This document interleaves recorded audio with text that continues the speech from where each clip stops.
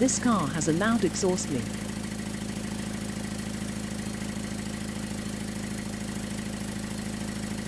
You can see many holes on the muffler junction.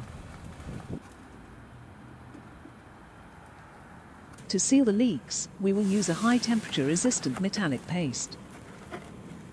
It can withstand 1000 degrees Fahrenheit of continuous heat, which is great for exhaust manifolds, tailpipes and mufflers that can get very hot. Use a metal wire brush to remove dirt, debris or loose contaminants from surface. Use alcohol vinegar to clean the surface.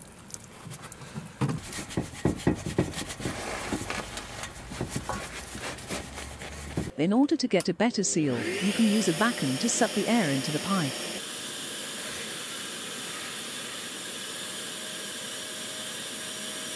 Sucking air into the pipe will suck the paste into the holes, improving the sealing of the product.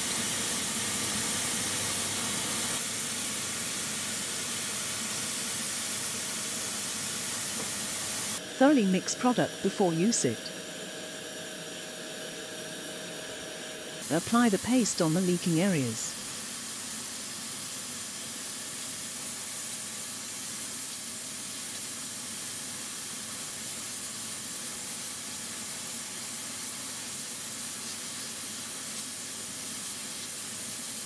The leaks are too big. The air pulls too much paste into the leaks. Reduce the airflow if your vacuum cleaner allows it, or stop vacuuming if not. Apply product generously, working onto surface and into holes. Allow 2 to 24 hours to set up, depending on temperature and current environment. Don't start the engine before the product is cured. If you start the engine before the product is cured, the pressure from the exhaust will cause the paste to loosen, and you will have to start all over again. To test cure, press fingernail into the paste.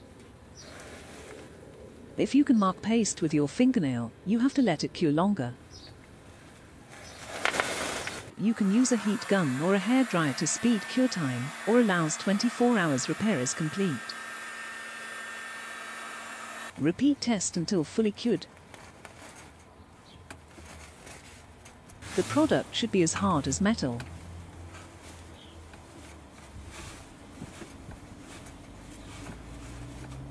It's time you start the engine to check if the leaks are sealed.